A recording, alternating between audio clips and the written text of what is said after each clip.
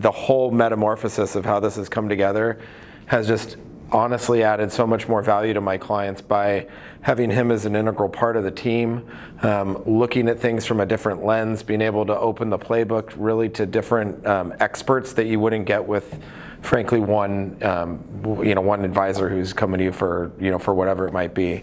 Having an advisor with that mentality of I'm going to be the kind of the go-to person to help you find solutions versus being just a one kind of shop, you know what I mean? Having the different experts and not being the ego center, where you want all the credit. The ERT model is giving them the ability to not necessarily be the expert, but be able to identify the experts, and that's honestly what I think has the most value.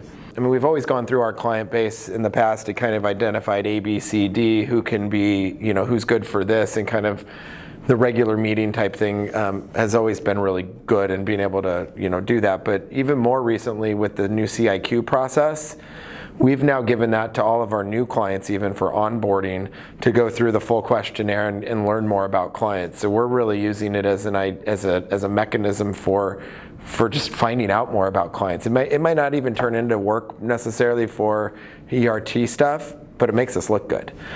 Even if it's something like finding, I don't have a bookkeeper, I don't have an estate plan in place. Just having that lens of cohesiveness and looking at everything has led to identifying new opportunities as well as other opportunities that you kind of knew were there, but they just come to the surface by having a means of questioning your clients. I mean, really, it's dramatically changed the way that we're doing business.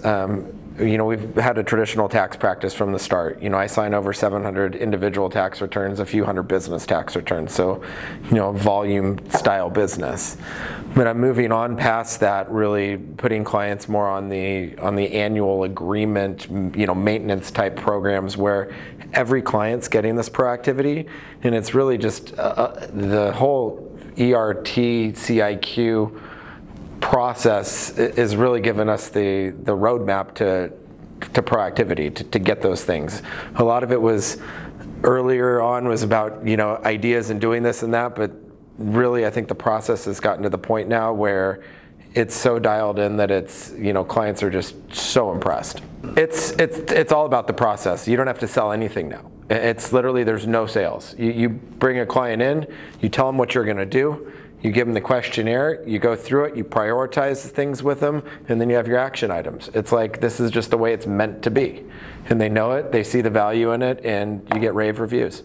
The overwhelming census is that most CPAs are reactive, they're not business type folks. They're there, they've become accountants because they like doing accounting work. They're not there to necessarily grow a business. So I think first is finding a CPA that has a different kind of business mindset. That's really where I find myself different.